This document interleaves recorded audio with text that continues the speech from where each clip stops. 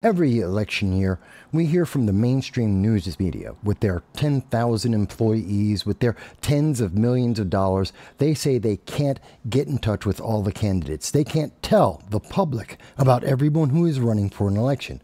Well, for 18 years, no Soundbites Allowed, we have been reaching out to those other voices to let the public know who is running in your local election, who is running for that race that will directly affect your life. And we did that again this year in the Bronx, talking to the Bronx conservatives who are running besides the Republicans and the Democrats, because you deserve to know who's on the ballot and to make your choice, not the choice of the news media. Hello, everyone, and thank you for joining us. We are here at the Bronx Conservative Party community event. It is a candidate meeting, and we have with us Gonzalo Duran, who we've done an interview with. I hope we're going to have a great time. And before we start off, Gonzalo, I want to ask you, why are we having this event? Well, first off, this is the 50th Congressional District where we are, and instead of just throwing my platform out there, I wanted the other county candidates to have their opportunity as well. Since I'm more well known and I have that reputation to get the crowds in and locations, I want to share what I have with them as well. Okay, and let me ask you, what is the purpose? I understand that's why we're here, but what's the purpose tonight? So the biggest purpose, the theme of this is to show the community that the conservative has an army built that we've been structuring for the last year and a half.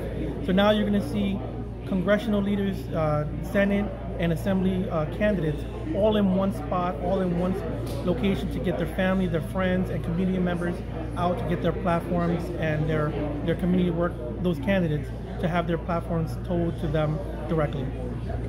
And what do you expect will be the outcome from tonight? So one thing that for sure that I know is going to come out and that I want to come out is so that other people can see there are different type of conservatives, people in the conservative line. So there's going to be maybe one group in the 81st district, in which is the northern part, speaking here in the South Bronx, and the people in the South Bronx speaking in front of the people in the North Bronx. And they can see that we have the same agenda, and that is one, to knock out the Bronx Democratic machine, to get our work recognized, and for the policies and changes that we all want to be vocally spoken across the board. And is there anything else you'd like to mention at this time before we start? Yes, so, once again, me coming out to hold this event, it shows how the Bronx Conservative Party is fully formed now, so that we can get stuff done, and now we're going to be on the attack. This is me showing that we have an army built and we're ready to start taking action. Well, Gonzalo, I thank you for taking a few moments with us, and we're going to try and speak with some of the other candidates as well. I thank you, and I hope you're going to have a great evening. As always, thank you, and God bless America. All right, folks, so we are here at the Bronx Conservative Party community outreach with all of the candidates. It's candidate night, and we have one of the candidates before the event able to speak with us. And let me just allow him, please introduce yourself. My name is Tyree Goodman, and I'm running for the 84th Assembly District. And I'm also the CEO of Epic Rev Vision and platform Epic Rev TV. No problem. So, let me ask, you're running for an elected office. It's something that a lot of people don't do. Which office are you running for? I'm running for the 84th Assembly District Leader office, and the reason why I'm running is to also shed light on local government, local election, and to also have people as myself, because I'm 32 in my 30s, and I wanted to encourage the youth more to run for office, and to also give them a platform and know that their voice is needed and is welcome in today's age. Okay. So, are you a Democrat, or independent, a conservative? I'm a moderate conservative, but at the end of the day, I ask people to not look at me based off of my party, look at the individual. For way too long as an American citizen, we look for people and to follow the parties of the agenda. My job here as a part of the party is to follow the agenda of the people. Okay. So let me ask you, what are you looking to do tonight? My job with my colleagues is pretty much to inform, let them know that, there's no longer a two-party system in the Bronx. You have a third option, and we are the third option. Okay. And how has the response been so far to your race? The community has been coming together, you know, they have been supporting, you know, we're still coming out there. This is my first election, so I'm still getting the runs of everything, you know, but as much as it's been a learning experience, my main job and my main focus is to make sure that they're educated on local elections and what's going on in today's age. You know what? A lot of people say, oh my God, it's too tough. I can't run. It's got to be crazy. You're a first-time candidate. Is it really that hard? Honestly, no. It's more so about information. It's more so about knowing who the people to talk to. You know, as much as y'all people go out to vote, y'all got to understand that y'all have a right to be a part of your party, that you're also voting for these elected officials to be a part of as well. Well, it sounds like you've really learned a whole lot about running for elections and being involved in the community. I'm looking forward to hearing your speech in a little bit, and I don't want to take you away from that. I know you want to get prepared, but I thank you for taking the time to speak with us today. You're welcome, sir. Have a good one. Hello, everyone, and thank you. Yes, we are continuing to speak to many of the candidates here today. We're having an exciting time, and we have yet one more candidate. I'm going to let her explain and introduce herself. My name is Stephanie Lucio. I am a candidate for Assembly District 83, which is the Northeast Bronx. I am running because there needs to be a change in Albany. The one-party ideology that exists is not one that was intended for our government. We were intended to be a representative government of the people. So when we talk about policies that are affecting our lives, when there's a one-party rule, there's one mindset, one ideology that supersedes the needs of the people and communities. So my run for office will be to break up that one-party rule, that ideology, and bring more concepts, more innovative ideas into government, and making sure that government abides by its restrictions and not overruling people's lives. You're a first-time candidate. Is that exciting? I am a first-time candidate. It is exciting and gut-wrenching and overwhelming all at once, but it's exhilarating to talk with people because their reaction has been so positive to talk with me about what they think policies should be enacted and what changes they'd like to see. That's the kind of feedback I was looking forward to in this candidacy, and I look forward to meeting more and more people coming up. Now, I know you're going to be speaking in just a few moments. I'm already getting a high sign that they're probably going to be starting in a moment, but I want to ask one other question. What do you think, what do you expect from tonight? Tonight's amazing, to have all of these speakers here in one location and to have the community come out and support and to actually hear what each of us has to say, what we want to bring to Albany and beyond. This is really, I'd like to see more of these forums. It's exciting, very exciting. Thank you. Well, I'm sure you're going to do fantastic. It looks like you're very prepared. So I'm going to get out of your way. I'm going to let you get on out there and give it your all. I thank you for your time. Appreciate it. Thank you so much, Michael. Cool. Okay, again, thank you all for coming out. My name is Patrick Spanish.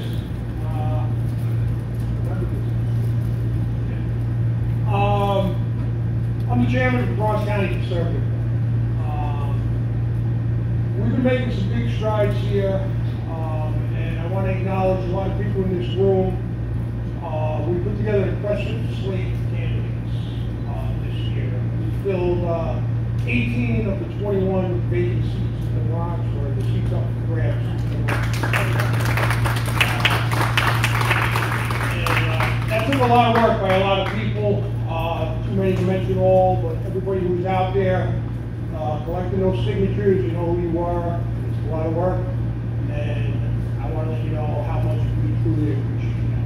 Candidates as well. That's another thing I'd like to thank the candidates. It's a tremendous undertaking to stand up and be a candidate and get forward. And I want to acknowledge that to all the candidates that were willing to stand up and run on our line. I very much appreciate that. I'm going to announce our first candidate, who also happens to be my vice chairman, Gonzalo Duran. He is running in the 15th Congressional District against Richie Torres.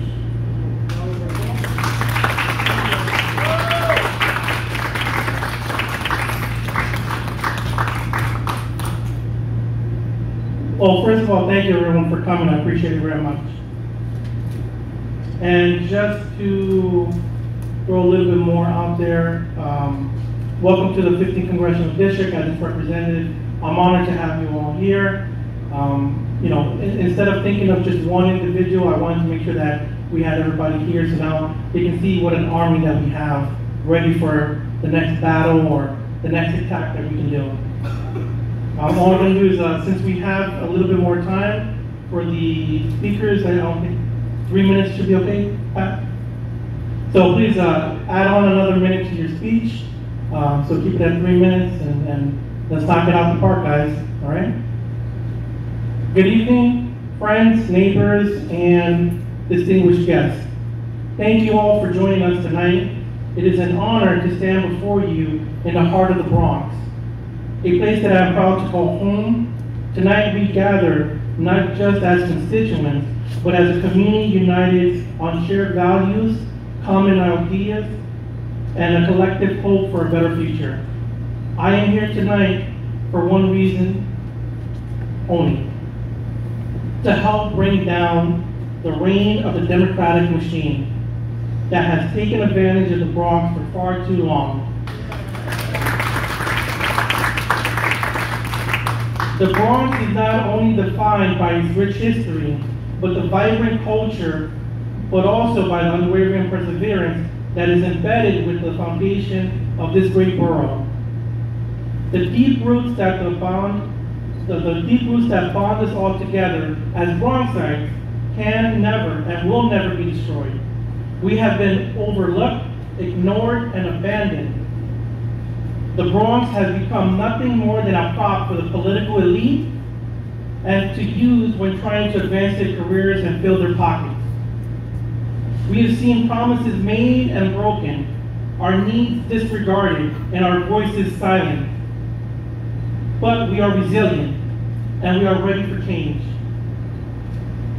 Built by the hardworking hands of generations before us, our borough has seen its share ups and downs. Yet tonight, we all remain strong and tougher than ever before. In recent months, the Bronx has had significant topic of major political discussion and endless cycles of news cycles. First, it was the flipping of City Council District 13 by Christy Marmorato, who boldly dismantled a 40-year chokehold to Democratic power.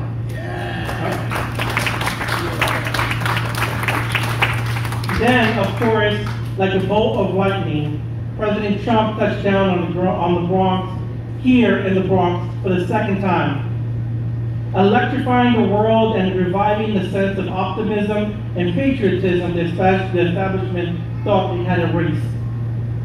Despite the history being made here twice, in the same year, the Democratic machine continues to fool itself thinking that nothing has changed. Well, we're here to say that's different. That's fine, because while the political leadership insists on hiding in the past, it is we who will build the future. Our vision of a new Bronx, a Bronx where every child has access to quality education, where families can afford a living and thriving wage, where our streets are safe and where our economy is strong, is now within our reach more than ever. I'll say that part again because it's important. It is now within our reach more than ever. We need leaders who are not just beholden to the political elite and their outsiders, but who are accountable to the people. Leaders who will fight tirelessly for our rights, our needs, and our aspirations. I am here to be that leader, to bring our voices to Congress and to ensure that the Bronx is no longer a forgotten borough, built on focal points of conservative values and ambitious innovations. Vote for me on November, and I will make it my mission to remind the empty seats in Washington that this is our Bronx, our voice, and our future. So let's make history together for a third time. May God bless all of us here tonight. May God bless the Bronx, and may God bless America. Thank you.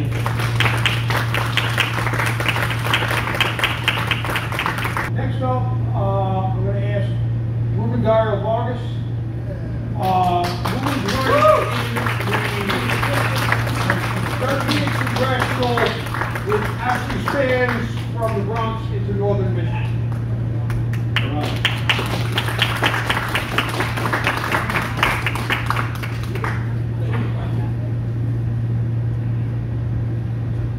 Good evening, everyone.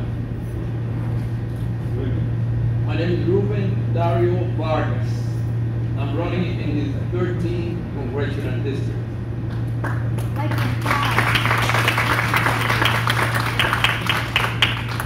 Why am I running for Congress?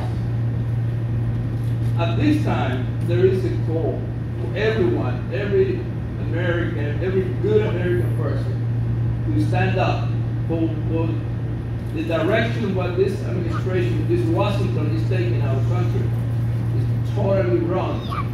And we have to stand up. They have been a mysterious, powerful organization recruiting foreign individuals with mysterious intention and purposes to break into our borders. I call them invaders. To break into our borders, to do whatever that organization has been planning to do to America. We will not stand for that. Our American judicial systems have been used, weaponized, orchestrating, maliciously, capriciously, orchestrating activity against our President Donald Trump, and that is too bad. We're using the judicial system as a tool of retaliation. That is not. That is destroying our democracy. That is destroying our freedom of speech. And that's why I'm here, one of the persons that with my energy, with my heart, with my mind, and my soul, I will be defending and fighting and to bring Trump back to the presidency of the United States. And that's why supporting Donald Trump is supporting our way of life, American way of life. Supporting Donald Trump is supporting our democracy and supporting the value by which America has stood up and have rose up to the power, to the #1 in the world. And we're going to keep it that way. We're going to bring it higher. America #1 in the world. And that's why I'm here.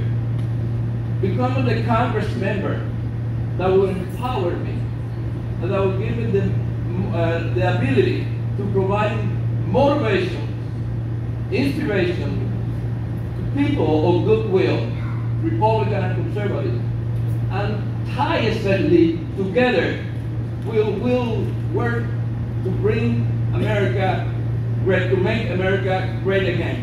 Thank you.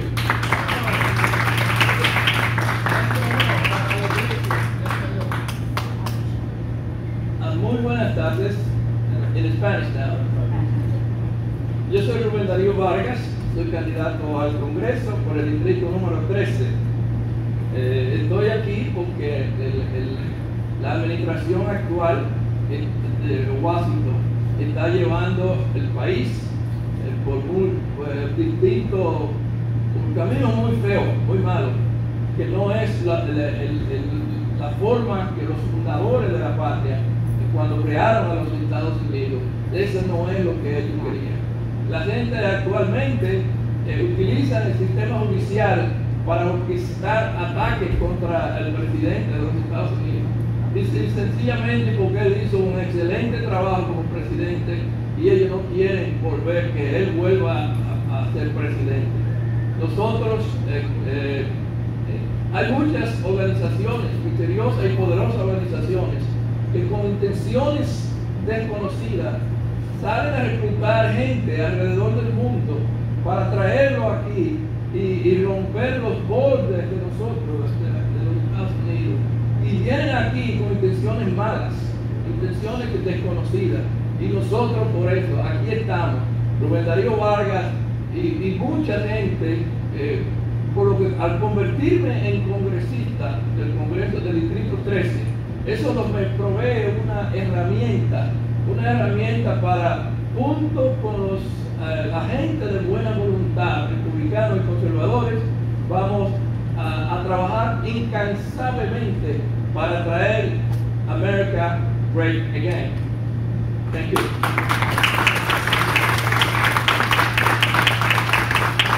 Believe it or not, family, I can actually dress it. So just so you know. and I'm kind of casual. So I just want to piggyback what Pat says and thank the pastor. I want to recognize 3 people here very formally. Number 1, District Leader Everdell Cruz, he's very keen, Pastor. I want you to see this man. This man used to host the Republican club meetings in the church, but unfortunately, my team platform about the church can speak about what he's been going through in North Manhattan, Washington Heights, with churches up there, in terms of uniting community under this message of conservatism. I want to thank Mr. Arquilio Rodriguez right there, New York City young Republican, Hispanic caucus here, and the gentleman to his left is very key for what happened this weekend. His name is Leo, a member of Lexington, New York, and the Guardians of Divinity, a very shy guy from the Bronx. Now, if you look at my page, that music video-esque montage that was put together really blew up the political universe, because I put it on my stories and beyond, and there's so many political operatives and staffers watching us now online, because we now have young people, all these different videos and TikToks going viral with the Bronx Conservative Party brand. So thank you, Leah, for that. He's probably doing something with me right now on my So I'm Neil Powell. I'm running for the 33rd State Senate District here in the Bronx. And I just want to touch upon quickly about the churches and faith-based initiatives here on my platform. One of the things I want to expose as a state senator, because I'm solution-based, is how the churches, Pastor, no offense to you, disrespect, are dependent on something called a 501c3. Now raise your hand if you know what a 501c3 is.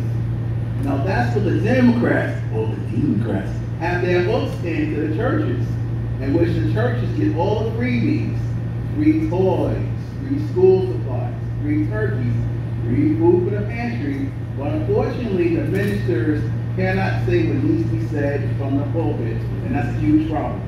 So one of the solutions I'm going to do, if elected to the state senate, I'm going to make sure, not just the churches, but I want to tax, and I can do this, remove the New York State tax code, change it, or to tax all the major nonprofits, like Planned Parenthood, like BronxWorks, like Hispanic Federation, because they don't do anything for our community but pay protesters to protest Donald Trump and Cortona Park.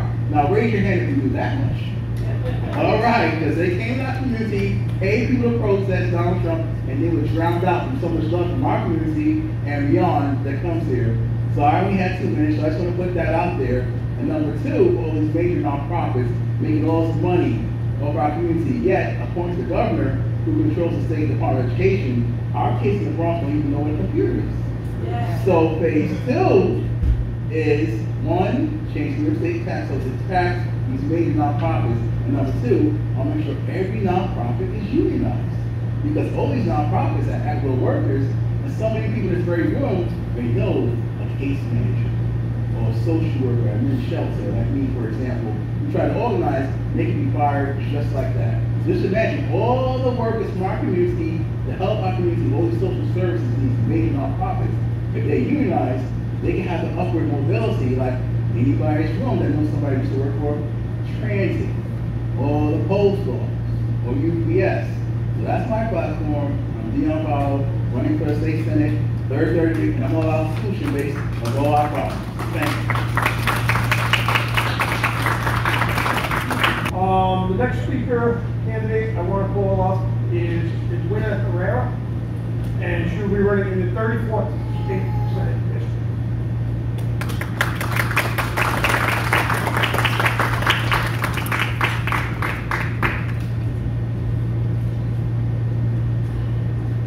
Good evening, everybody. I hope everybody's having a great time, as I am, to see everybody here, so we can save America. I want to introduce myself. As I said, my name is Edwina Herrera. I'm running for the 34th district, which covers the Bronx and New Rochelle. Don't get it twisted. Things go out, get bad in New Rochelle too.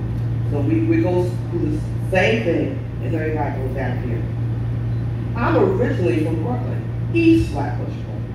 So for me to come to the Bronx is a great thing for me. I traveled a long way to get here, and I fought hard to get here. I raised 2 of my children here in the Bronx. Matter of fact, I live on Lewis 9 Avenue, in Boston Road when I first came to the Bronx. No one comes to the Bronx from Brooklyn, you know, but I took and I ventured out and I left all that behind just to come to the Bronx. And I understand the culture here. My husband is from here. And fortunately I had to come this way because this is where he lived. And I'm so glad I did. But like I said, my children went to school here and they graduated, they went to the military, and they did a whole lot of things that was good for the state. I also have to know that I'm NYPD traffic. I used to be a tow truck operator right in this borough. That means I'm every day I'm talking to somebody. Someone's always in my face. And I meet people from all over, not just the Bronx, Manhattan, Queens, Staten Island. So I get a chance to speak to them and know what's going on. Even though I'm taking their car, but I get a chance to meet with them. You know what I mean? It's very personal. I'm also a chaplain of New York State. I became that simply because of 9/11. I'm a first responder from 9/11. And it was very difficult for a lot of us that was there at that time. So, because we didn't, as traffic agents, we didn't get a whole lot of things. Well, I don't want to get into all that. I want to let you know that I love New York. I want to let you know I love this state. I want to let you know I've been fighting all my life. And I didn't come here to the Bronx not to fight. I'll let you know the Bronx, we're not punks here. Everybody that comes from the Bronx, everybody knows we're tough. All of a sudden now, we don't know what we're doing. I come from Brooklyn, I know we're bad, but I know the Bronx is even bad. I was there when Donald Trump came to Catona Park, because I used to look up the front. I was right up front. You know what that is, to see the President of the United States? As a person that lives in this borough, the Bronx is bad. I'm telling you right now, we're not taking this no more. I love this, I love the Bronx. These guys are great, and I know I don't have that much time, but I'm letting you know we're not punks up here. We're going to take back the city. The Democrats have had a stronghold on this place long enough. But I remember when I lived in Brooklyn, we used to watch people in the Bronx. I'm like, oh my God, we're right back, and right now we're right back where we started. We have not progressed, not one bit, from the time that President Reagan came up here to now. And this is where we at, and it's got to stop. So I'm letting you know right now, I'm coming to fight. That the one I'm taking her spot, but she's gonna leave. I'm gonna tell her, don't change the curtains, sweetheart, because we're coming up. I'm taking the spot. I love the Bronx, I love the state, I love the city. I have nowhere else to go, guys. See, a lot of people got a lot of places to go, but America is my home. This is my home. Everybody that come here, they act like this is theirs. That ain't so. This is where we got it. I go 2 blocks up, if I wear the wrong colors, someone's knocking me in the head. But this is how we got to do it when we're here. And I'm going to let you know, I love God. This is a God-fearing country. You got to know that. And when God is there, we all going to be there. We're going to win. We're going to win this fight. My name is Rowena Herrera, and I'm representing the state.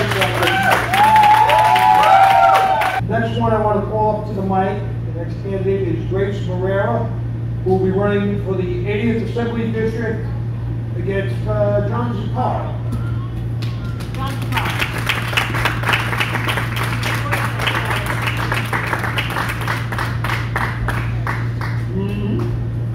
Yes, she's also our reporting secretary. And sir. Grace. Hi everyone. Grace Moreira. I'm running for the 80th Assembly District in the Bronx against John Zapata. I didn't prepare a speech as per Gonzalo's suggestions.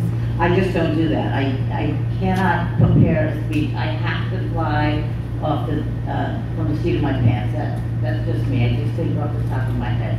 I mean, what I have to say is that I'm tired, just like everybody here, I'm tired of the Democrats ruling the roost. When I started getting into politics, I was a Democrat.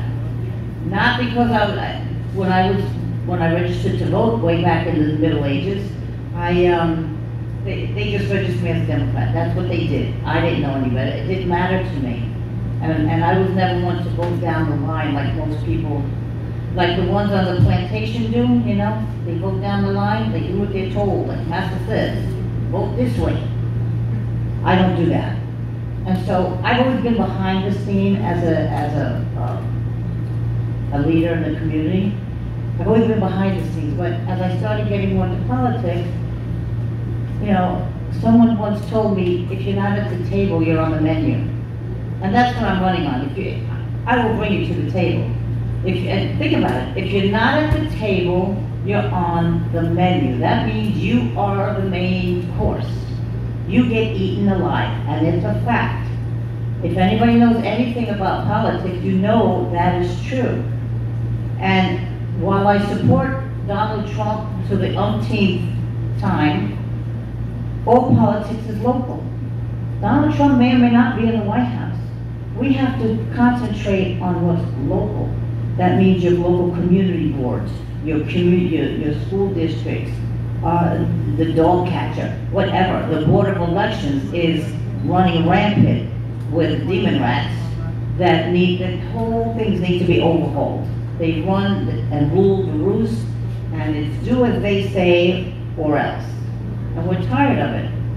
I'm a lifelong Bronxite, and I never wanted to get, you know, I'm a behind the scenes person. I'm the one taking the pictures and the videos, that's me. I do stuff behind the scenes. I'm not there to get a pat on my back. But I've just had, after the last, I don't know, 10 years at least, seeing what's going on and learning more and more and more, I just am done. Somebody's got to step in there. And while you have a lot of keyboard warriors, and I'm talking to people, whoever's recording this, you know, everybody says we're going to do this, and they get behind you, and then when push comes to shove, nobody's there. So either SHIT, kids here, or get off the pot. You know, stop talking about doing something, just do it. Just do it. I have nothing to lose. I have no ties to any kind of big corporations or unions or whatever. I don't care. You know, I'm at a certain age now. I'm a great-grandmother. I have 2 of my great-grandkids here, my granddaughter there. And you know, I didn't want to do this, but you know, I look at them and I'm like, what kind of a life are they going to have with this bail reform that they have thrust upon us through the city council and through the legislature up in Albany? I know how that all got started. If anybody wants to know, I can give you the background on it, because it started with a group that I used to belong to. So, all these things that are happening, we don't have public safety. I'm all for public safety. I'm all for supporting the police. Up to a certain point, because the police do have to be reined in at some point. You have a few bad ones that make the whole department look bad. But then you have that blue wall. You know, if you're going to stick up for a bad cop, as a cop, then that kind of makes you look bad. So that's got to stop. Just, there's our infrastructure. I don't know how many people know about what's going on with the city of Yes. Bad.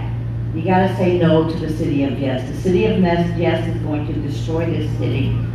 That's, again, the city council, but Hopeful's trying to do it statewide, where they want to build, build, build. They're all in the pockets of the developers.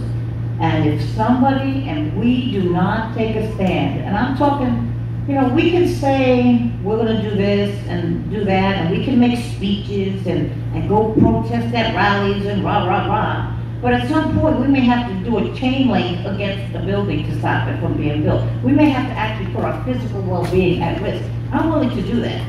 Are you? Is everybody willing to do that? Because I better see you at the next one. When I call for somebody to come and we have to form a human barrier, then you all better show up. Because enough is enough. Talk is cheap. And I'm done talking. I'm looking to beat John Zaccaro. John Zaccaro is a nice boy, but he's part of the machine. I have nothing against him personally, but he's part of that Democrat machine. They have an agenda. And like I tell people, one elected may wear pants, one may wear a skirt, maybe male, female, it's the same. Nothing changes. So until we get different people, community people, grassroots. I'm grassroots, not like AOC, she's grass nothing. You know, you need grassroots people who have no ties to any of big business or anything like that. People who can't be bought. I'm not for sale. And if I win this seat, I'm very good with, I can talk to anybody, Pat knows. I'm pretty good at convincing people to change their minds, or, you know, I work with people, I'm good with that. I don't have a problem with that. But I'm not gonna be bulldozed. I may be small, or short, but I'm not small. Short, but I'm not a pushover. So if they think that they can run me down and wear me out, it's not gonna happen. I've been through too much for too long, and God has given me the strength to do this. Anytime I start feeling weary, I go to my Lord and I get refreshed, and that's that. And nobody can beat him. He wins all the time. So that's the end of my speech. If you know people in the 80th Assembly District, please have them vote for me, Grace Marrero, on the conservative side, and we'll have some good sandwiches.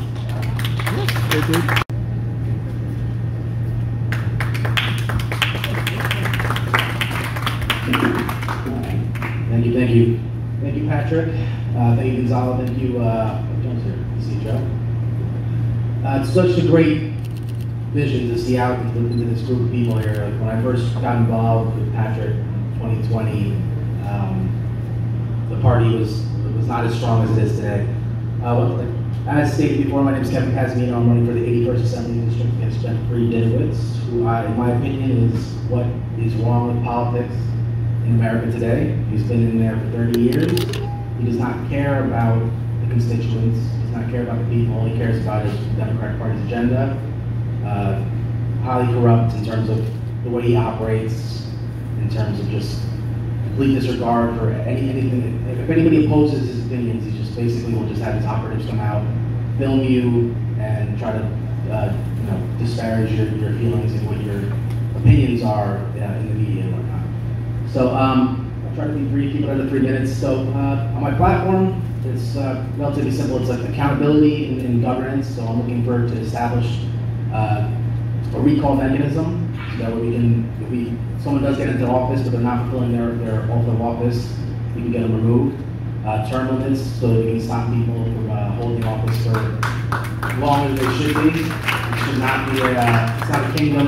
They should not just be there indefinitely or try to just hold out as long as possible to then give it down to their incompetent son, as he's been trying to do with Eric. So besides the recall mechanism, I'm looking to also dismantle the election industry complex. Is just a system. I don't believe that money in politics is the problem with politics. All these different various jobs that are out there in terms of consultants and all this, all of that, the fact that we have matched funds in our electoral process currently shows that we have the funds, taxpayer funds, to be able to have a platform, a one-stop shop for all candidates to be able to kind of have an equal footing and be able to speak their voice. So it should be all about getting on the ballot itself, and that's it, and not about raising money. The past 4 years, I've run for city council a couple of times. I've run for state assembly, and every time, because I'm against money in politics, I don't like to raise money. I take in-kind donations, I take volunteers and whatnot to help get the word out. But because I am against money in politics, so you're not a real candidate. Why is that? Why? Because I'm not one paid for it, because I don't take money from special interest groups, because I don't want to take the bribes. I want to actually uphold what the people's will is. So because of this, people like myself are deemed non-candidates because I don't take donations. So bringing back accountability is my main focus if elected. I'm a father of 4. All 4 of my children have attained school in my district. For school choice, where the money follows the child. The bigger thing for me, especially as my children have gotten into age where they're getting into high school and whatnot, is I think this whole idea of if you want to go to a good school, you got to commute to whatever, the Bronx Science, for example, which isn't the Bronx, great, but there's other specialized schools where people have to commute. I know a friend of mine, he lived in Brooklyn, and his daughter had to commute all the way to Queens. So for me, the biggest thing is to have specialized schools in each district. There's no reason why a minor, not only do we have them riding on public transportation in today's day and age, but for them to have to travel and commute more than 15 minutes is ridiculous. So what we need is a Bronx Science in every district. So we need to have these specialized schools in every district. No child should ever commute more than 15 minutes. So we need to fix our educational system, hold audits, hold people accountable for how they spend our money and how they distribute our money. They think it's okay in terms of how we can just print money away and destroy our economy and just put it on and debt our children and our children's children indefinitely because they just print money and it's no big deal. It's not worth anything. It's paper. So, like I said, school choice, money follows the children, 15-minute less commute time, and making specialized schools in every district so the children don't have to commute on public transportation an hour and a half to get a proper education. In terms of crime, I want to reverse all of the negative, progressive left legislation that has destroyed our basically the ability for police officers to do their job, the ability for prosecutors to prosecute, and it basically empowered criminals and taken away the rights of the victims. So I want to basically make it about the victims first and not the criminals first. I want to be able to put the focus back on improving police and community relationships, so that way we need the police, we need law and order, but we also need to make sure that there's, we can stifle any issues that might occur for some one bad apple, 1% of bad apples that are out there, that we can stop that and we do that by integrating the community with the people and the community with the police. Another thing I want to do is, in terms of opportunity, I'd like to take money away from not-for-profits and NGOs and shift that towards citizens. So I think that a lot of times these not-for-profits, they exist, but they make profit. Their board of directors, they make profit, and the amount of help that actually comes to the community is really not minimal. So what I'd rather do is give money to our local bodega owner, give money to our restaurateurs and whatnot, who actually know who the homeless people are in our neighborhoods and can feed them directly. And I'd rather give money towards, and special, I think, not only just businesses in the area, but also allow citizen contractors, so specializing, giving employment towards and contracted work towards our veterans and our unemployed, and allow them to be able to fulfill the duties that are needed at home. They fought for us overseas. They should be able to have an opportunity to serve us at home, as opposed to giving it up to a non-for-profit that's basically just going to squander the money up top to their board of directors. And I guess I think my time's coming down to it. My main point for tonight, seeing how the Bronx Conservative Party has come so far in the past 4 years since I've been involved, so thank you all for coming out and getting involved. I know myself, as many others have stated here before too, is that growing up, raised by a single mother, me and my brother, I was raised a Democrat. I was progressive for a long time before, when progressivism was about being anti-corruption and anti-war. But once it became about, mutilating, children's genitalia and all this identity politics stuff is where they lost me. Again, I'm a staunch anti-war person and whatnot. I don't believe that our tax dollars should be going out to anybody, any other countries, though our money should be staying here at home. So I thank you for coming out here, for being active, and I ask that between now and November, you keep going out there, keep talking to your neighbors, have those tough conversations with people, even if you don't agree with them. Allow them to speak, allow them to voice their opinions, allow them to say how they feel about things. And don't automatically just jump to a talking point. Hear them out. Because to a certain extent, while I'm, with my mother being from Colombia, my father being from Ecuador, and my roots coming from South America, I don't believe in socialism. I do not. It's something that inherently throughout my heritage is just this is the reason why my family came to this country. But families are a social system. So if we were one day to be able to, as a humanity, be able to come up with, a power to solve our energy crisis and be able to do free energy, then I could possibly see where socialism could work. But until then, it's a non-viable solution. So have those tough conversations with people, hear them out, and then talk to them. And the goal being to get voter turnout. The biggest issue that I saw in the last election cycle when Eric Adams got elected was 1 million people out of 8 million people elected him. Only 1 million people voted in that last election. So it's a problem about apathy and people not believing in the system anymore. So talk to them, get them to go out. And another part of my platform in terms of accountability is I kind of want to mandate people to having to come out and vote. but also implementing a none of the above option, so that if the people go out to vote and they don't have like an option, we put in, they can click on none of the above, and then there has to be another election cycle, so people can actually get quality candidates that aren't opportunists and out there just for themselves. So talk to your neighbors, let's get people out there to vote, and I guarantee you that we can make some changes. So thank you so much.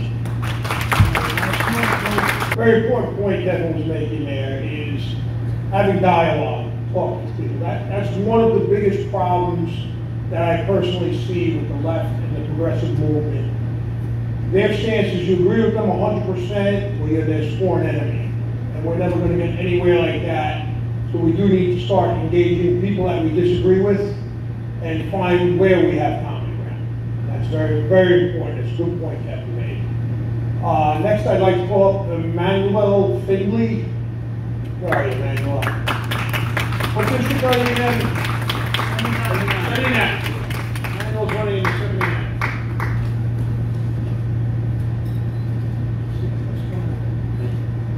Hello, good evening, guys. How y'all doing today? My name is Emmanuel Findley, and I'm running for the 79th district. I'm running for assembly in the 79th district. The reason why I'm running is when I came back to New York, a lot of things that I've noticed, apart from before leaving, being able to go into the store and coming back out with, you go to the store with $50, you come back out with a sizable amount, now you go in and you're lucky if you get a sticker bar. And that's something we need to stop.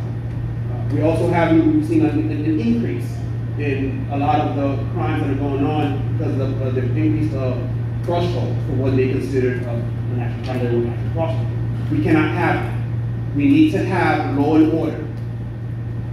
We need to have law and order here, and we need to make sure that the people that we put in the position to effectuate the change that we want to see, that these people are actually listening to us and doing what we're asking to do. We can't have people that are going into the stores and stealing up until $800 or $999, but because it didn't hit $1,000, oh, you can go free. That's not how it works, because it comes back on the community. Because if we look on 169, 160th, you go down the right that used to be there, no longer there. They have been robbed, clean. Now we're lucky that you go down there, you still have the pharmacy section open, but that's because the entire store is blocked off. We cannot have that. We cannot have wherein criminals are being allowed to roam free, but then the everyday citizen is being penalized instead. You are there for us. You are there to make sure that our lives move a lot smoother. And we can do this by legislation. We have to repeal the whole sanctuary city thing. We're no longer sanctuary city. If you want to come here, and you want to be the sanctuary city should be for legal residents and American citizens. And when you come in, you should not be here saying, oh, we're going to siphon off from the taxpayers without putting anything back in. Because every one of us here went to work this morning. And yet still we got back up and came here because we don't like seeing what's happening in our community. And we want to change that. And we have to make a stand. We cannot let Democrats think that, oh, they have complete control over us and they don't even have to try to appease us. You have to work for our vote. It's not free. It costs us something to vote for you. So when you are there, like it or not, you are the sacrificial lamb. That is the position where it is. Because when things go right, it's your fault. When things go wrong, it's your fault. So if you don't step up when people are telling you what's wrong, then that is also your fault. You have to step up. You have to take action when things are going on that are negatively impacting your community. You say you represent these people. You say you represent what we are, our way of life. You say you represent us. You understand us, but your actions don't show that. You're throwing out to the point where now New York City's throwing out tourists. You're throwing out people that are coming here to spend money so you can put people that are here illegally in the same room. And then you're taking the taxpayer money to pay for that. And you're telling us, oh, nothing to see here. I got a question. The money that Donald Trump is supposed to pay, where's that going? Do we know how they're going to spend that money? Every year you find out that they misplace billions of dollars. You want to increase our taxes, but you cannot properly allocate the money we already give you. You're losing billions of dollars, trillions of dollars, sending it abroad, while our people and our kids right here, you're telling them you don't have enough for them. You're cutting back the school program for our children. But you're telling us, oh, don't worry about it. What about the kids over there and across the seas, wherever you want to come from? Or what about the ones that are down in the world? Okay, I feel for you, I empathize with you. But charity begins at home.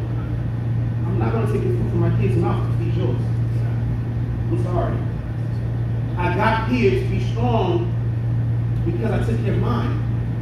I'm willing to help you out, but you got to follow the rules. And that's why I'm running. Next, I want to call up Stephanie Liggio. Stephanie's going to be running against another popular Democratic character, Paul Hasty.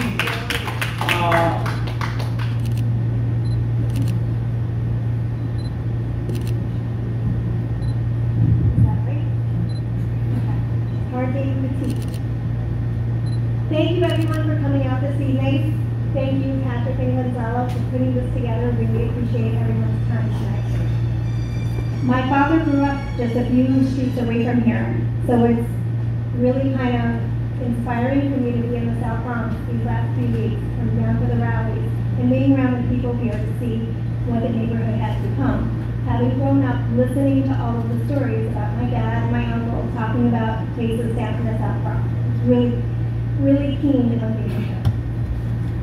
I appreciate the opportunity to speak to you about my candidacy. I am running against the Speaker of the Assembly. The Speaker is the person who is responsible for every bill being brought to the floor for a vote, and any bill not brought to the floor for a vote, and everything that has become law in the last 10 years under Carl Hasty's reign as the Speaker of the Assembly. I've grown up in the Bronx, in a neighborhood called Wakefield. Very different than being in the South Bronx, more suburban feel. We don't have alternate side of the street parking. We don't have a lot of the same issues. Well, we didn't. It was a lot of suburbia. It has become a lot of the same because of the policies that have come down from Albany. Every person in every city borough is dealing with the same issues. And then you bring it into other counties going north. People are inspired by those of us who stepped up to run this year. They are inspired to hear our stories. They are inspired to hear our cause. The economy, crime, immigration, medical mandates, parental rights, energy, the budget, the economy, and the elections themselves. Our election process is supposed to be overseen by the legislature. That is what's written in the U.S. Constitution. What is being done is it was given to the Board of Elections. The Board of Elections doesn't feel the need to provide candidates with the tools that they need to run for office. Does the legislature know this? Does it get back to them? Or is it their rules in the 900 pages of election law that we have to abide by? Do they abide by it? There are many issues that we all agree on, and there's a lot of great energy here tonight.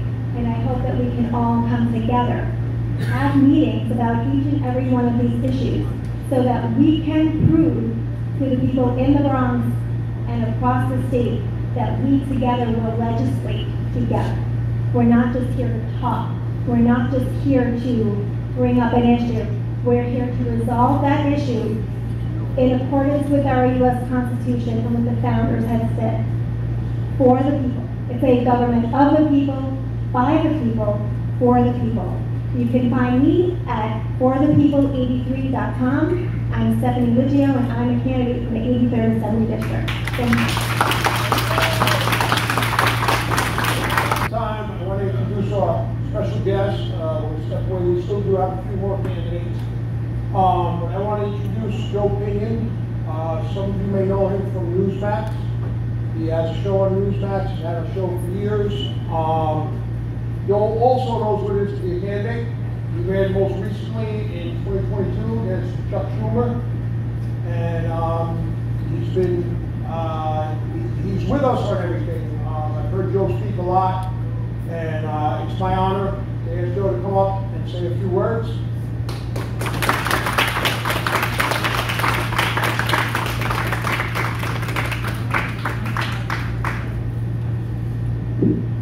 right, well, it is good to be here with all of you. I want to thank you for taking the time to come out and support so many of our candidates running in the Bronx, running to try and restore this state that we love and this city that we love to glory, an empire state, as it used to be called. You think of the individuals that currently represent our state, that currently represent this borough. And it appears as if the needs of the people got left behind on their trip up I-87 to do the people's work up in that city where up is down and left is right, the capital, Albany. We have in New York State what is often referred to as a three-man-in-the-room approach to governance, where you would have the governor and the Speaker of the Assembly and the Senate Majority Leader, and they sit in a room, and those are the last three people that get all the muckraking done, and in the end you get a budget. You get a document that can be used to ensure a roadmap for the future. And I remember my entire youth in this state, people complaining about the fact that we were not represented in the room, that we did not have a seat at the table. And yet, here we are in a 2024 New York, where the governor is a woman, where the Senate Majority Leader is a black woman, where the Speaker of the Assembly is a black man. Plenty of representation, as the left would like to call it, in that room, but the needs of our community still got locked at the door. You think of the most prolific individuals in Congress that represent the borough of the Bronx down in D.C., the Jamal Bowmans, the Alexandria Ocasio-Cortez, the Richie Torreses, and it appears that they are on a crusade for everybody but you. That they don't seem to be bothered by the fact that the majority of the children that attend schools in this district cannot read at grade level, cannot do math at grade level. They will tell you that racism is the original sin of this nation, that white supremacy is the greatest threat facing black and brown people today, and somehow they skip over the part where all the black and brown children are trapped in school buildings that are an abomination because of policies they refuse to change.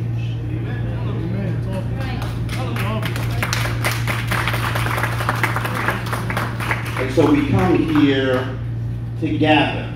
Though there might not be many of us in this room, we can make more than a joyful noise. We can make a prolific difference. If we tap into our hearts, our compassion, our desire to ensure that our children inherit an America better than what we found.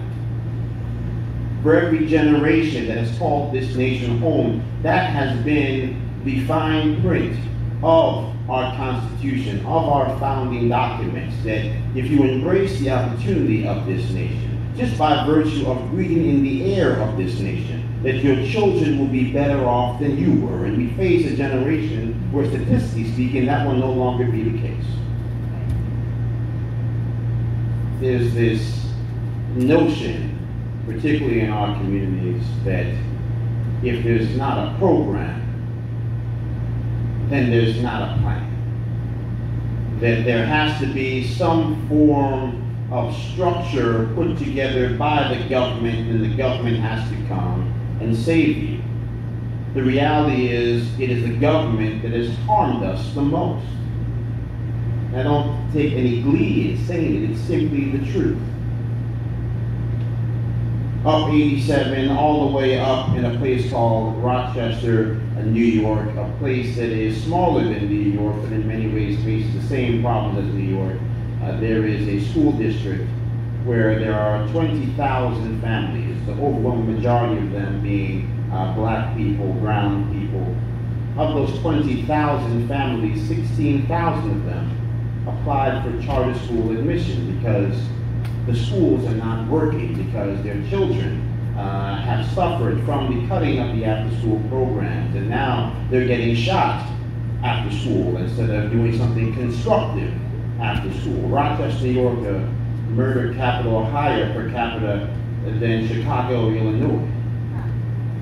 You wouldn't know that watching the news. Certainly the governor's not talking about it.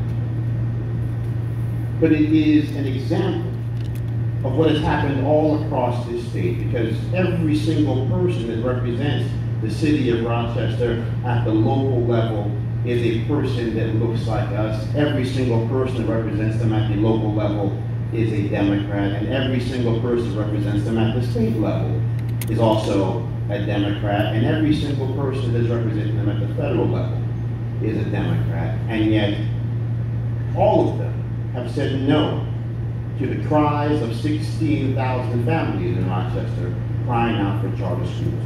And it's everywhere in this state, and it's everywhere in this country. Education is the civil rights issue of our time.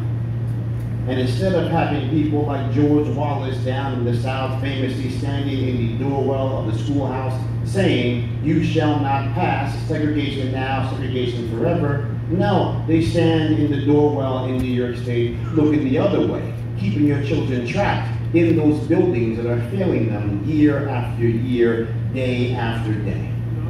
And I ask people, what in the world is the difference? To me, it is a worse crime to claim you love people, to claim you are the only ones that can fight for them, to demand orthodoxy, to demand a complete vote from one community and then do very little to solve their problems. In fact, you do the opposite, you do everything to codify those problems. I'm an 80s baby. When I was in high school and elementary school, the education budget for this state was somewhere around $10 billion for around 2 million students, 2.5 to be exact. We're now down to around 2.4 million students. The budget's up to $30 billion, and the kids are reading worse than ever before. That is not the definition of insanity, is doing the same thing over and over again, expecting different results. That is abuse. When you see a woman who is married to a man who isn't even a man and puts his hands on her time and time again, and yet she goes back, we don't say that that woman is trapped in a cycle of insanity. We say that she is trapped in a cycle of abuse. And our communities have been trapped in this systemic abuse, since they love to use the word so often, but they are the abuser. When you look at public housing, I ran for United States Senate against Charles Ellis Schumer in 2022. Quit my job at Newsmax to do so, because I believed that if I didn't do so, that the conversation that was necessary would never occur. When I did that, public housing in New York City was $40 billion behind on repairs. We had 20,000 elevators that did not work. 2.5 million votes later, we came up short, and apparently nobody paid attention to the conversation, because that same public housing, home to are over 500,000 New Yorkers, public housing in NYCHA, that if it were a city unto itself would be the 35th largest city in this nation, is $80 billion behind on repairs. Lead in the drinking water, arsenic in the drinking water, and they tell you there's nothing to see here. When there was finally an investigation, when there was finally a lawsuit filed, when the federal government finally said perhaps we might need to step in here, it was Tish James that went there and cut the deal to give the city more time to get ahead of the issues. And all that more time bought us was $40 billion more of problems that should have been fixed many, many moons ago. And so this is what happens. Every 4 years, every 2 years, they come to you and tell you that the problems that plague our community are expansive, but also things that we can't afford to focus on. You want to go talk to them about the fact that we've got children being shot in playgrounds.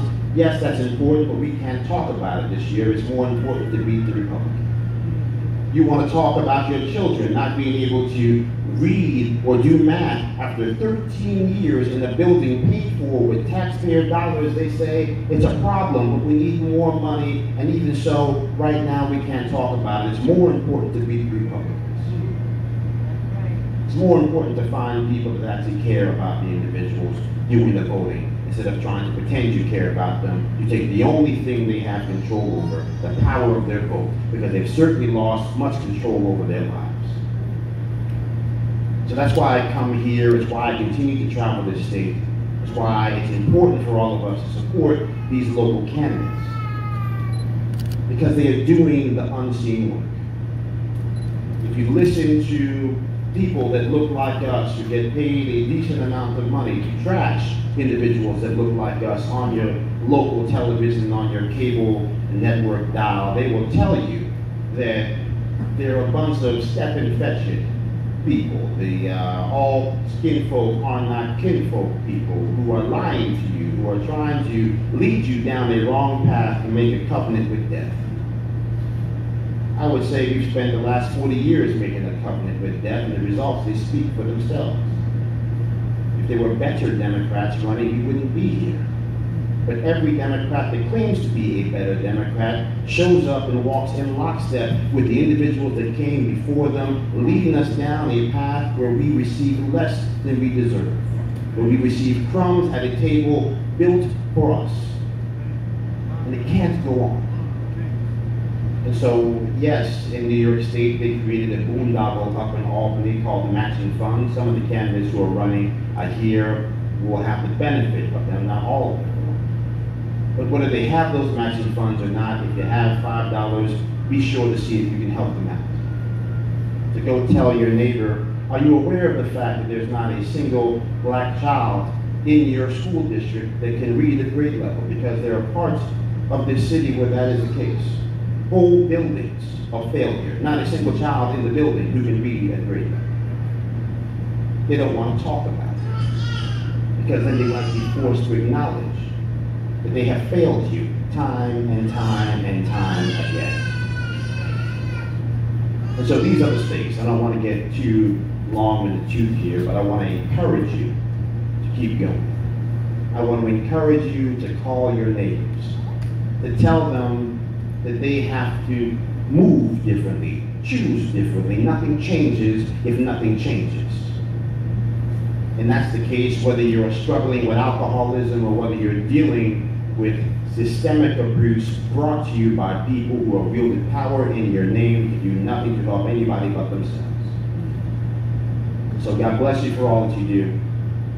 Let's remember those faithful words from Corinthians. If my people who are called by thy name shall humble themselves and pray and seek my face and turn from their wicked ways, then I shall hear their cries from heaven, forgive their sins, and heal their land. If we want healing in the Bronx, we've got to move differently. If we want healing in New York State, we've got to choose differently. If we want healing in America, then we must come out from those who would lead us astray, who are living their lives in a manner that is not consistent with the teachings that we've been taught to uphold. That is our quest for such a time as this, and by the grace of God, by the will of you and all the people of this city, we will have a New York worth an Empire State once again. God bless you all, and thank you so much.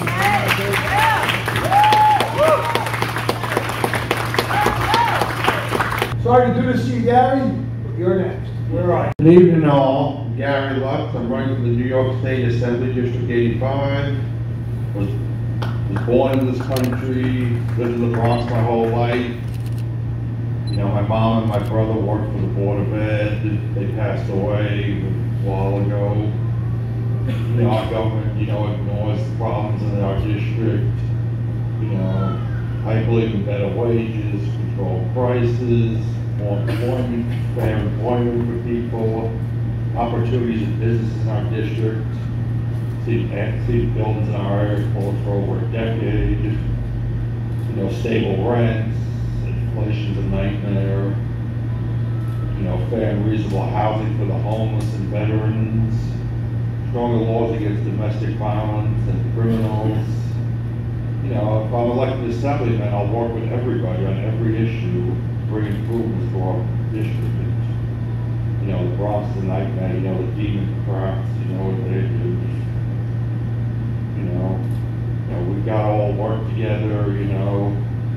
I'm struggling myself, you know. And, you know, I'll leave it at that. I love the Conservative Party, met great people here.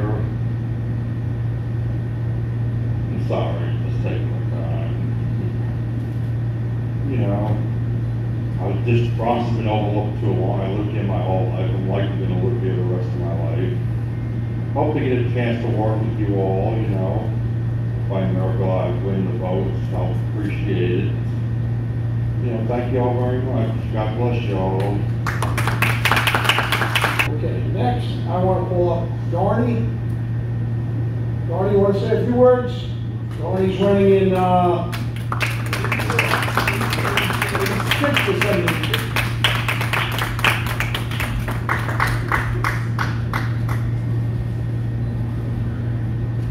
Peace and blessings. My name is Donnie Cape Rivers, born and raised in the Bronx, 56 years. And that's first of all, I'd like to put that out there. Because, you know, a lot of people come to our borough and they try to, you know, get in position and get in this.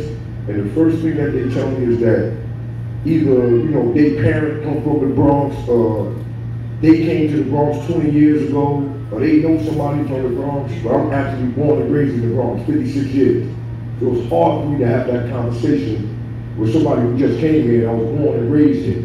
Born and raised here when it was called the Boogie Burnt Down Bronx.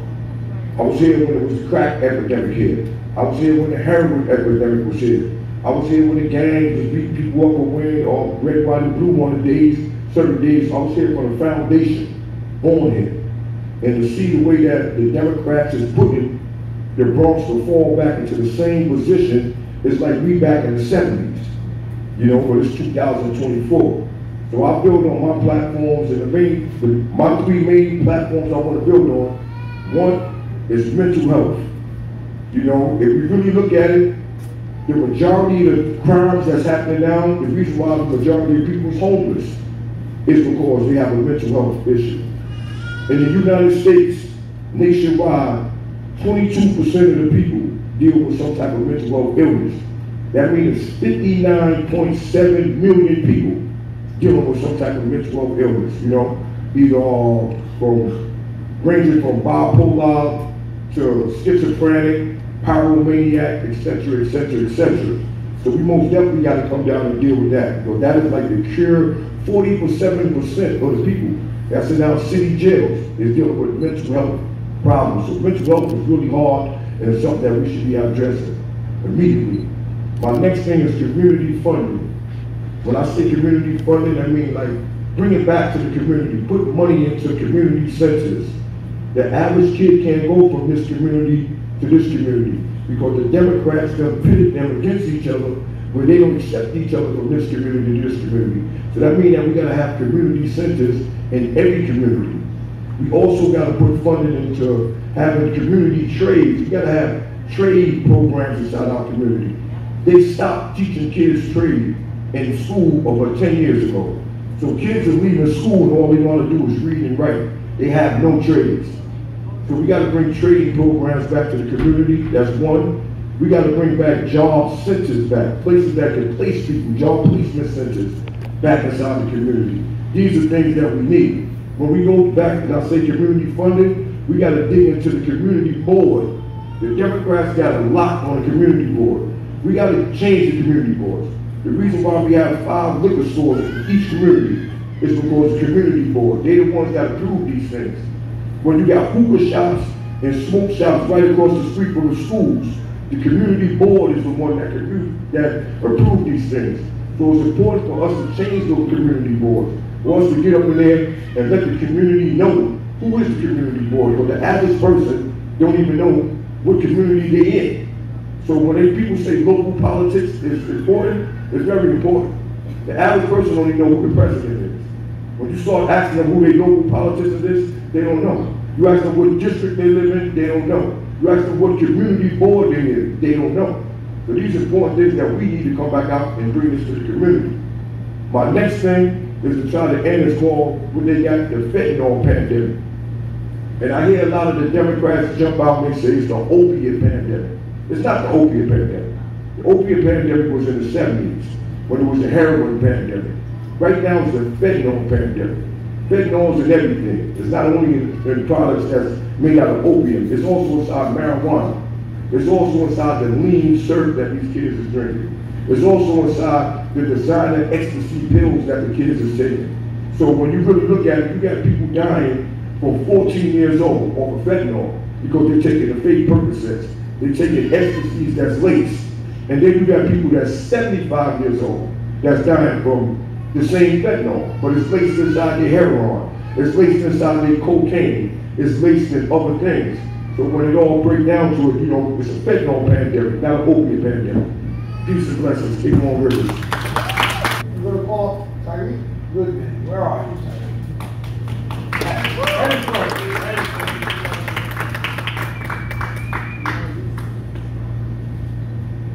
Okay. Hey, how's everybody doing? I'm a little nervous, so bear with me. But before I introduce myself, first I would like to say thank you guys for all being out here today. Thank you, Duran, Gonzalo, appreciate you, Pat, appreciate you and the pastor for allowing us to throw events here, and even also, I also commend you for last year for allowing us to throw something in the parking lot for the youth. I gotta say thank you for what you do for this community. And all you candidates that came out to speak today, as a young man and watching y'all, listening to y'all, I got a different perspective now of how we can better all work together, to unify and bring change to the Bronx. With that being said, let me introduce myself. My name is Tyree Goodman, and I'm a young man from the Bronx. I'm born and raised in the projects of Jackson. Choked on 169 in Walsh. Ran through all these projects and with my friends, having fun, growing up as any other project kid. Even today, I would have came regular pants. Somebody told me I had to look the part, so I'm trying to be the change I wish to see. So I'm here with the suit on, but I'm pretty much here as a representation of those from my community. The youth are feeling like they're being not heard, and not only is the youth feeling like they're being not heard, but the people and the elderly are feeling like they're not being unheard either. And what happens is they're not feeling like they're being heard, then they have no answers for us. And if you don't have no answers for us, we're not obligated to listen to you or follow you in any direction. And then hence what happens is they come to the streets, where they find those strong black leaders, those strong leaders who's willing to guide them in a whole different way and have patience with them. In order for us to change this dynamic, we must educate the people. We must teach them what zoning and local government is. I'm only 32 and I just found out about this. That's bad, and that's sad. Even that learning that I could run for local elections. So when I got the opportunity, I jumped for it. Because I said, what's crazy? If I run, I'll chill with these people that's on the board's kids. I went to a Democrat club meeting and none of their kids knew that they was even in office or what they do.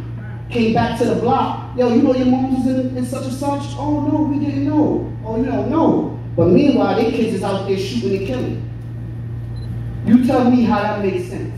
So therefore, I don't care whether you're a Democrat, Republican, or anything. My problem is that us as a people, we gotta stop allowing these parties to come here and separate us and tell us that we need to be against our own. We need to work together. Because what happens is that while they're sitting there getting those other people that's voting for the Democrats and saying, hey, well, get with us, and their kids is out there killing, and then they're blocking off everybody else, what happens? Those kids start killing those kids. You got communities right now that's fighting for resources that can be utilized to bring us together. If these community boards don't talk to each other and they don't work to each other, don't look to the youth to work with each other. For what? Y'all don't even like each other. Y'all want us to like each other? Y'all don't even work block to block, but y'all want us to work from block to block. Me, I'm the reflection, honestly, of what they missed out on. They didn't look my way. They didn't give me an opportunity, all my people, an opportunity to speak. But the Conservative Party did. Underdogs did. But it shouldn't take for underdogs to come in our community to say, you know what, we're sick and tired of being heard. It should have been already the people that already had the power. And then the sad part about it is, outside of us, in the Democrat Party, you have a bunch of people that are not getting help from, that is doing way more for the community than anybody. And they're not here today. They're not standing up right now.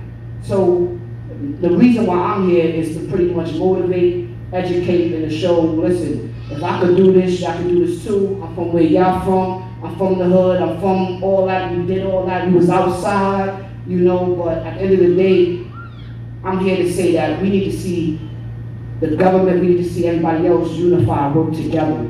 And when it comes to me, you know, I'm willing to work with any of you guys to help bring the youth involved, to help bring them more to y'all message, because in all reality, y'all can say whatever y'all gonna say, but to change crime, y'all gonna need the youth. To change the next generation to put up a fight, y'all gonna need to move. And if they don't know what the district of zoning is, what they gonna vote for? Who they gonna vote for? Me, because I'm here. Jason is from Lower Manhattan. He's a rising star in the Conservative Party. Hello, how's everybody? Wow, this mic is loud. Wow. I'm a DJ, so I do this for a living. I talk to people, I hype up the crowd. You know, that's what I do on the radio and when I do artist showcases and stuff like that. You know, but yeah.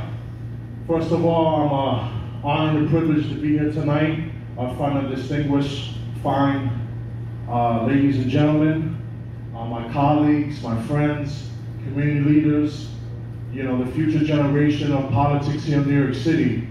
You know, just like everyone else here earlier that's been on the stage, we'll all have something in unison, that it is time for change here in New York City. For way too long, it's been a system of two parties, and mostly the destructive socialist Democrats who have destroyed our neighborhoods, our city, our districts, our entire country.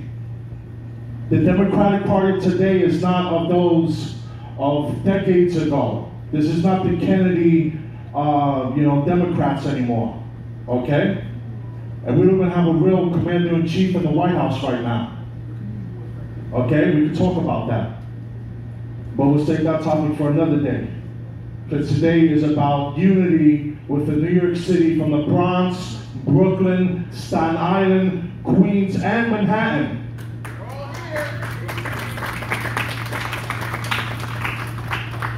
And that's why I decided I used to be a professional wrestler. And I went from the wrestling ring to the political ring. Because it's time to kick butts and take names and hold people accountable. And just like Triple H, if you're a wrestling fan, he had a sledgehammer. I'm going to take the same sledgehammer and dismantle the Democratic machine. When I am elected as the next city councilman for District 2 in 2025, because just like when Ronald Reagan said, stop, I am saying no mas. On the behalf of 170,000 people of the Lower East Side, East Village, Alphabet City, that is fed up with the BS, destructive Democrats who have destroyed our city, our parks, our neighborhoods, has brought crime, has brought a migrant crisis here. Now I am for legal immigration, okay? But I am not for illegal migrants that are stealing our resources, all right, our hard-earned tax dollars, and are draining our economies and social services that are vital for New Yorkers. My mother-in-law recently passed away last month, and she died in a hospital, living in a shelter of a house fire 2 years ago right here in the Bronx, not far from here. In part because they had no room for her, you know, vacancies in an apartment because the migrants come first. But I'm here to put an end to that, because once I'm a city council, in my first 100 days, I'm going to have legislative action. I'm going to introduce a bill to end sanctuary city status. And it will get passed. So, I know how to script here. You gave me a script here, you know. But let me just read that, I guess, you know. Thank you, Gonzalo. All right. So, yeah. For too long, our district has faced challenges that have gone unaddressed. We need better access to quality health care, improved health education for our children, job opportunities that pay a living wage. We deserve safe neighborhoods and government that listens to us and works for us. We're beholden for the people, by the people, and of the people. And I'm going to restore the public trust that you finally have someone that works for you. And I am only running for you. Everyone that's here in this audience, everyone in my district, everyone out there in New York City. I'm not beholden to special interests, lobbyists, million-dollar developers. And I'm gonna do my part to kick all the corruption out of City Hall once I'm in office. Yeah! That's right. And in closing, I'm gonna have real bail reform that we go after violent offenders instead of presidents. It's disgraceful what they've done. It's disgraceful. But we're gonna make it better once I'm elected as your next city councilman in 2025. And it starts all with you guys and winning this November. All right? We're gonna make New York City great again. We're gonna flip it red where it needs to be. All right? We're gonna bring law and order back to New York City. My name is Jason Morello. I thank you for your time. More information about my campaign, all right? Go to my website, Jason Morello, MURILO, for NYC.com, or DJ Lama for NYC.com. I thank you for your time, and thank you for having me. And let's go Conservative Party. Let's kick some butt. Let's go. Let's bring back America. Let's go. Here in the Bronx, the Conservative Party, we're moving these meetings around the Bronx, trying to do at least one a month. I ask everybody who came tonight, come to our next one. We're putting 2 more people. And we got to keep this thing growing. Sorry, you have a question? I have a comment. If these guys were running in Rockland County, you guys would win. I wish we had the passion you guys have here. Oh, you guys know. Thank you very much. And I do want to mention our next event that we do already have scheduled. We're going to be having a watch party for the presidential debate on June 27th. What's the address here? It's 3X Hotspot on 9631 3rd Avenue. We'll be having a hot and cold buffet there, and you're all welcome.